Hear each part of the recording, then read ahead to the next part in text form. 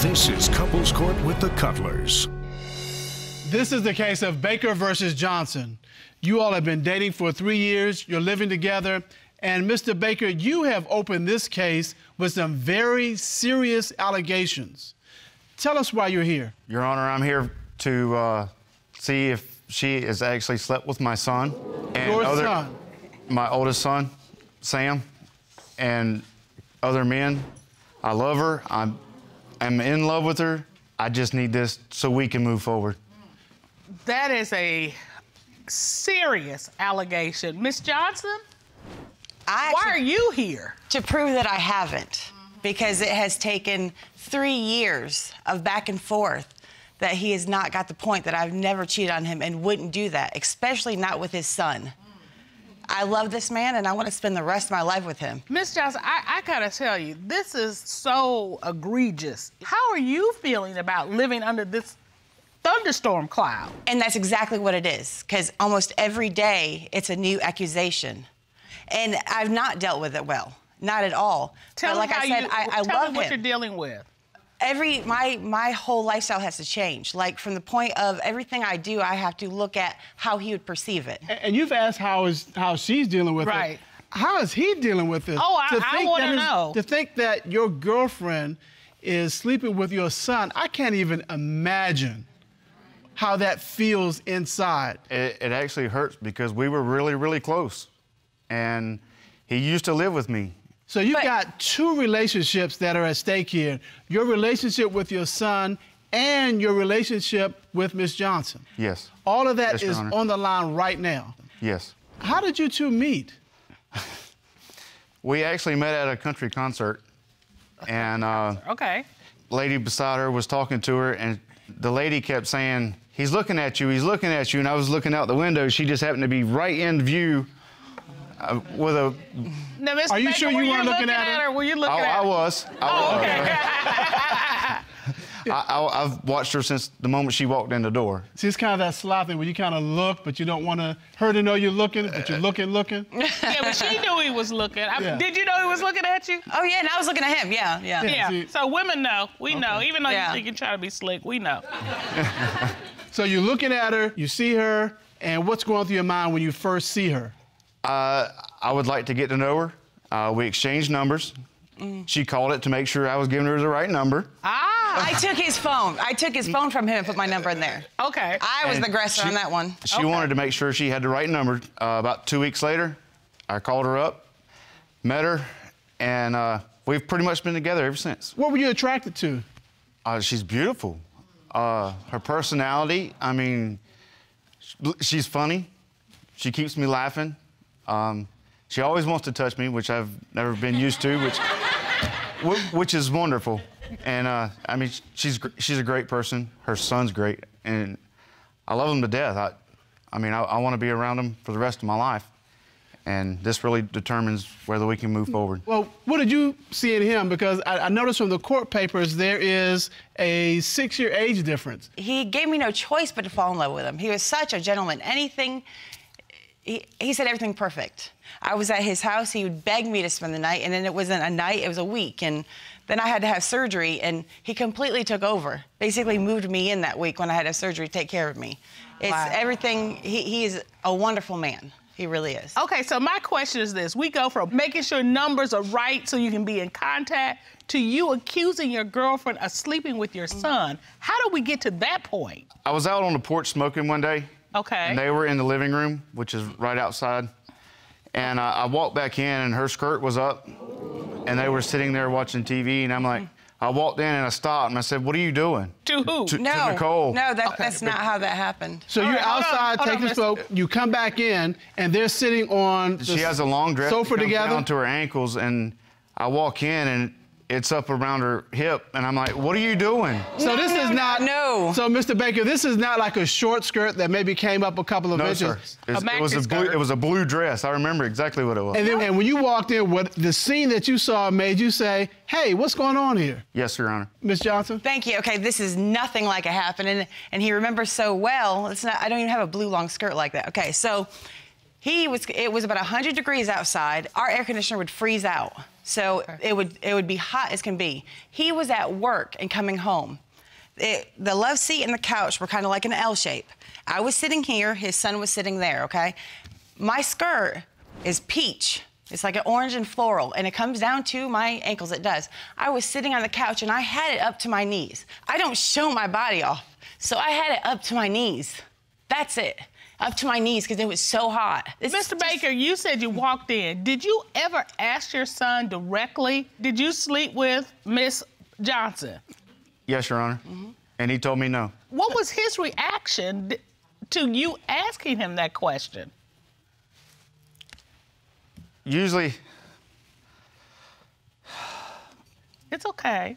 he usually wouldn't look at me if he was guilty, and he usually looks away. If I want to know the truth of something, he'll look straight dead at me and tell me I didn't do it. But he wouldn't look straight at me. He said no, but he wouldn't look directly at me. Because he was too hurt. And so based on your life experience with your son, you believe that he, even though he was saying no, his demeanor said yes. Yes, Your Honor. This has got to be destroying you and him, your relationship together. Yes, Your Honor, it is. I love him to death. I'll do anything for him. And it determines a lot.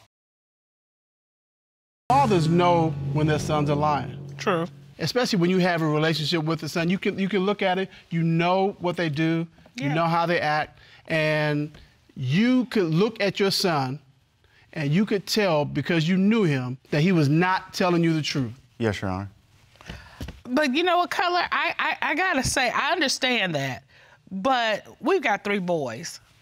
And if we asked them anything like that, I think they would be so uncomfortable that the conversation was taking place. I don't think they could look at you. I think they would be just like, oh my God. But as a father, I know the difference between uncomfortability and I'm caught. And that's what Mr. Baker is saying he saw. Well, there's the father side, there's the girlfriend side, and there's the son side. And we have him here testifying today.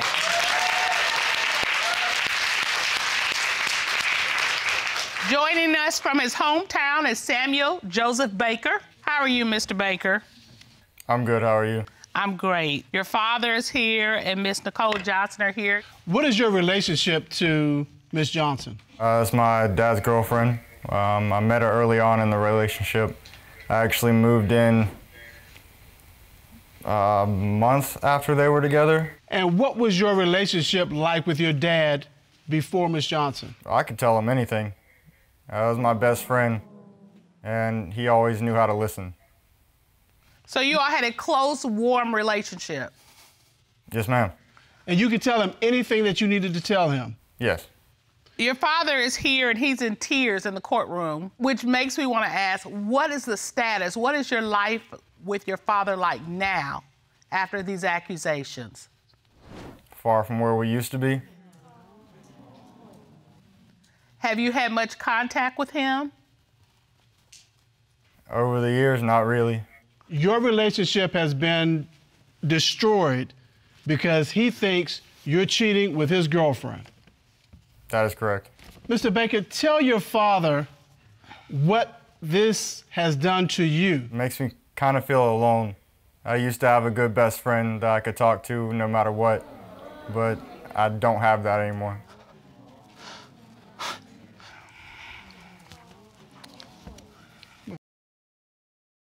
Tell me about the first time that he accused you of cheating with her. I was hurt. I mean, who asked their son if you slept with their girlfriend? Tell your son why you made these allegations.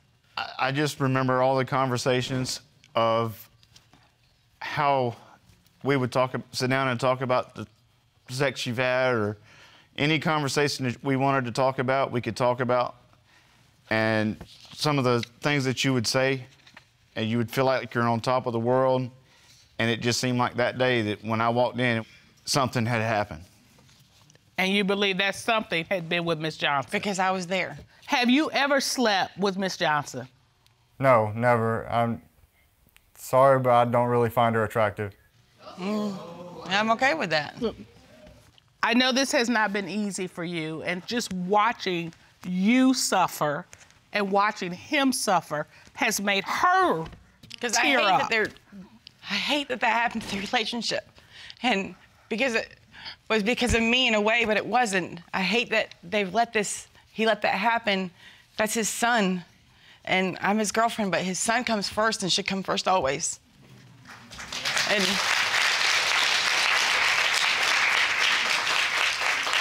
And I just hate that this has come between them and that I've played a part somehow in it. But what's it doing to your relationship? What kind of strain is that putting on your relationship? Really big one every day. Mr. Baker? I mean, I honestly feel like it continues. Past that point after he moved out, I think she honestly moved on to other men. I actually have evidence, Your Honor. Okay. Let's see it. Would you step to the monitor? Your Honor, we were moving back together. I was supposed to pick her up around 7:30 that morning. I was early, I was sitting out on my truck, and she texted me and asked me, could we move it to 8:30? I just wanted to sleep more. And I said, too late. I'm already here. And the next thing I know, as I'm getting out of my truck, I notice a man's hand open the blind in her bedroom window and look out. And then a couple minutes later, I hear footsteps in the backyard. I mean, So you hear somebody walking in the back? You can hear any footstep or anything in the backyard. It's okay. Flat full of leaves. Okay. You can step back to your podium, sir. Thank you. Now, can I say what really happened?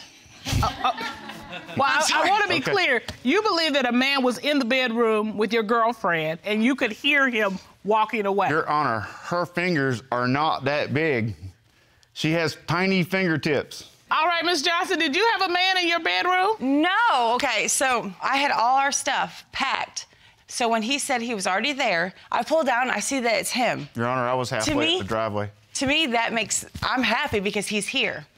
And then the whole thing where he's saying he heard somebody. My parents feed the neighborhood cats. There has to be 30 cats. Been cats back 30 cats at any given time in that backyard. Okay, Ms. Johnson. That's where they live. Ms. Johnson, look, I think we've heard enough evidence. Thank you. What we have is a serious allegation. Mr. Baker believes that Ms. Johnson is sleeping with his son. And Mr. Baker believes that there was a man in her bedroom when he came to pick her up. He saw the man pull the blinds down and heard him leaving out of the back of the house, walking on the leaves. And all of this has led him to believe that she's cheating with his son and with other people. And if he finds out that she's cheating, this relationship with her and with his son is going to be over. And as a result of this court has done a complete investigation. At this time, the court would like to call licensed polygraph examiner Tommy Platt to determine, is she cheating?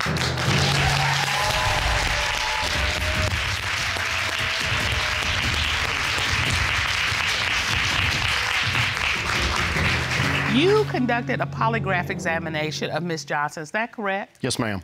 Could you share for the court record your credentials? I have been a licensed polygraph examiner for over 10 years and conducted nearly 3,000 polygraph examinations. Well, we need your expertise today. Yes, ma'am. You asked Ms. Johnson, did you sneak another man out of the house the day Mr. Baker picked you up from your parents' house for breakfast? What was her response? She stated no. What did the lie detector determine? The lie detector determined that she was being truthful.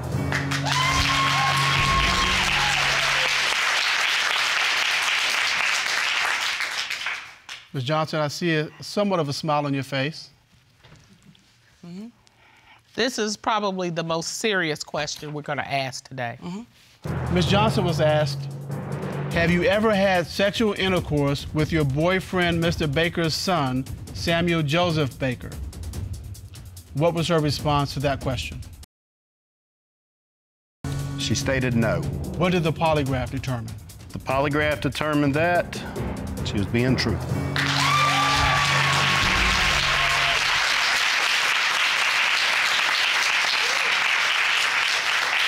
Mr. Baker, your son is with us again.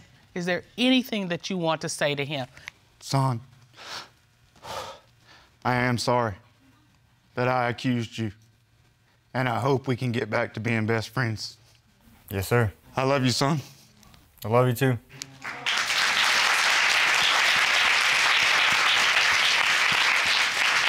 Mr. Baker, this is your chance to say what you want to say to your girlfriend. I am terribly sorry. Go ahead. For all You the all need to fights. touch.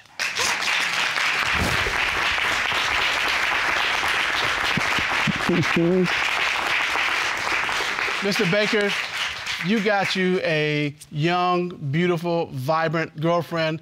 Let her be her and enjoy that. That's not a bad thing. She clearly loves you. You love her. You all want to work this relationship out together and move forward. I can tell just by the way you all interact with each other. I would say to you, she's tired. Don't continue this pattern, because after a woman gets tired, she gets up and goes.